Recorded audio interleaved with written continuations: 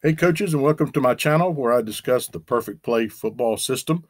The Perfect Play football system is the most diverse, the most creative, and the most effective spread offensive system being used today at all levels, from Little League all the way up through the NFL. Today's video example, we're going to talk about a screen pass combined with a quick game concept combined with power blocking. Please give me a thumbs up, add comments down below, subscribe to my channel, and please bang that bell for those notifications. Contact information, I have a Twitter account at Perfect Play Football. Email me at perfectplayfootball@gmail.com. The Perfect Play football system that I use, I am a spread offensive consultant, and this would be the system that I would encourage you to implement. The Perfect Play football system will teach you how to become your own offensive guru. Please contact me so that I can help you learn how to become your own offensive guru, where you don't have to go around and chase coaches at clinics or spring practice. It gives you a philosophy, or helps you to create your own philosophy and how to implement that philosophy. So let's get into the video. Okay, here we have our video example. This is a play that we combined three things going on in this play.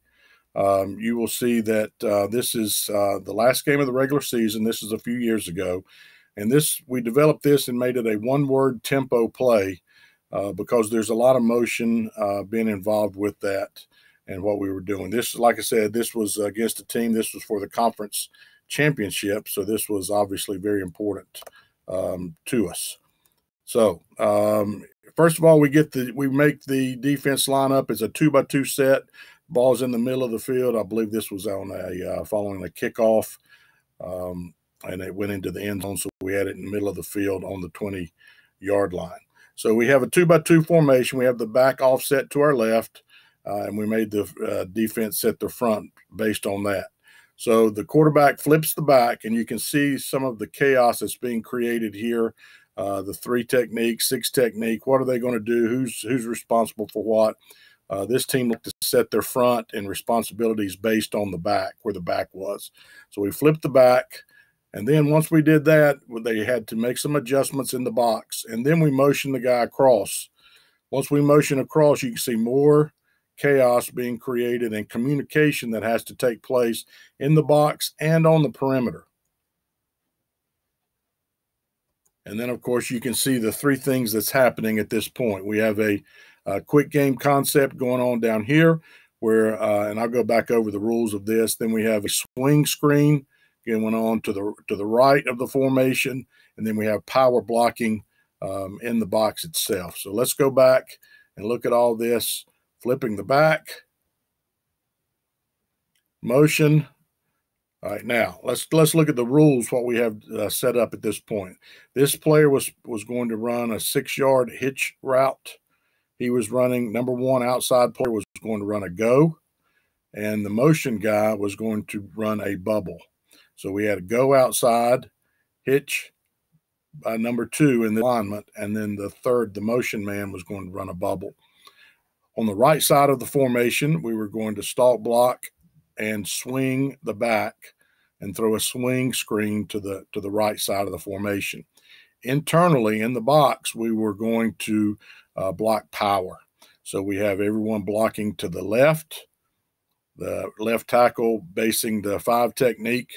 The right guard is going to pull and block power where he gets up inside to the linebacker. This defender here, all right, the 5 technique on this side is unblocked. All right, he is the read man. All right, so we're not blocking him. Now, let's go back a little bit again and reset this and look and see what the rules are. First of all, the defense is added, has 2-on-2. So now we motion across. So we have changed the numbers. We have now made the numbers 3, us 3 to their 2.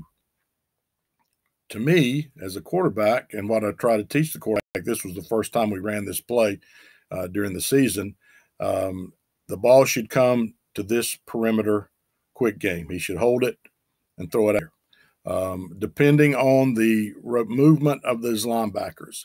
This linebacker here kind of created doubt in his mind. So when this linebacker bumped out, he kind of created some doubt in the quarterback's mind. So he aborted that part of the play. All right, part two. Part two is the swing screen. All right, how are they going to defend the swing screen? This linebacker, we had practiced all week. If he doesn't go with the swing, then he can run the power blocking. The power play is the quarterback's escape route. So once again, let's go over it from the very beginning. Flop the back, motion across, quick game to the left, swing screen to the right, and power blocking. Once again, I don't necessarily agree with the quarterback's decision on this example. As you can see, the guy that we would really love to take advantage of in the quick game is this linebacker. And he is able to come out here just enough to play with the quarterback's mind and then get back in the box and make the tackle.